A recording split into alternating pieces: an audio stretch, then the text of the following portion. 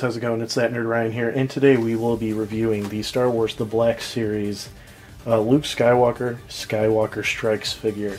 This is something that I've kind of been holding out on getting, just because, I mean, technically you already get the figure in the old red wave of the Black Series. However, it was kind of terrible of a figure. This one did step it up, but I didn't think the $40 price point was worth it. However, I did find it today for $15, brand spanking new, so that's what we're gonna do. So let's look at the back really quick.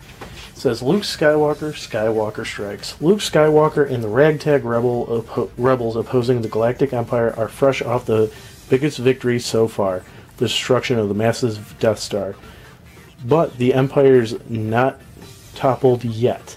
When a rebel assault goes wrong, Han and Leia must think fast and make their escape, while Luke comes face to face with Darth Vader in the explosive aftermath.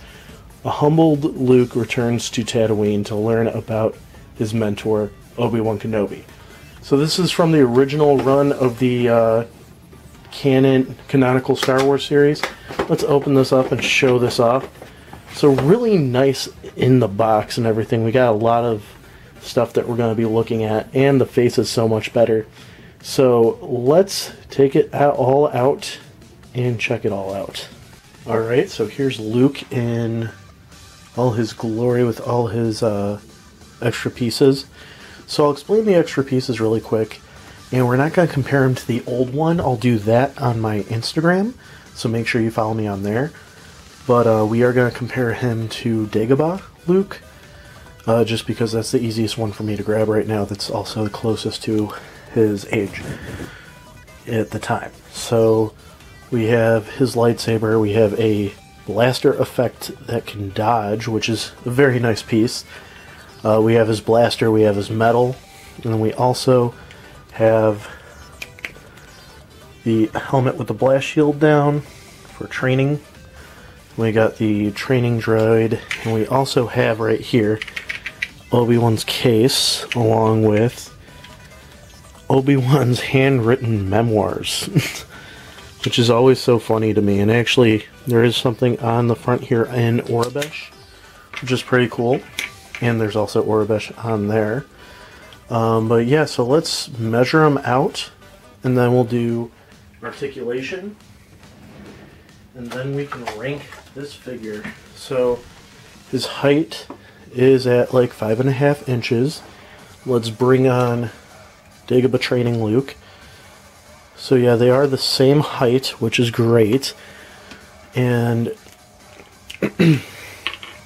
their faces do look similar enough to where there can be a difference of a few years. But yeah. So with all the accessories and everything, we're going to take off the lightsaber and the blaster effect, as well as the medallion here, just to show off the articulation. So, head can go 360 up and down, arm can go around and up, same with this side, and then you could also bend the elbow and twist the hand around. Hand does not really go side to side.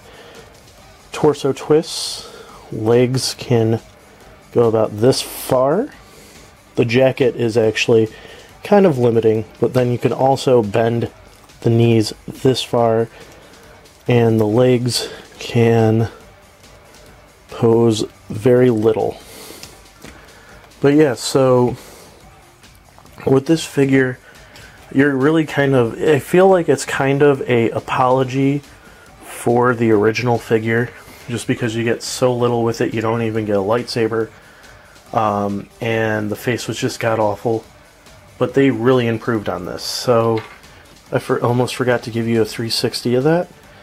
But yeah, he's just phenomenal with all the accessories and the looks and everything. This is really the ultimate Luke Skywalker, especially a comic accurate Luke Skywalker. I mean, we're getting one more soon with the Legends Luke, as I like to call it.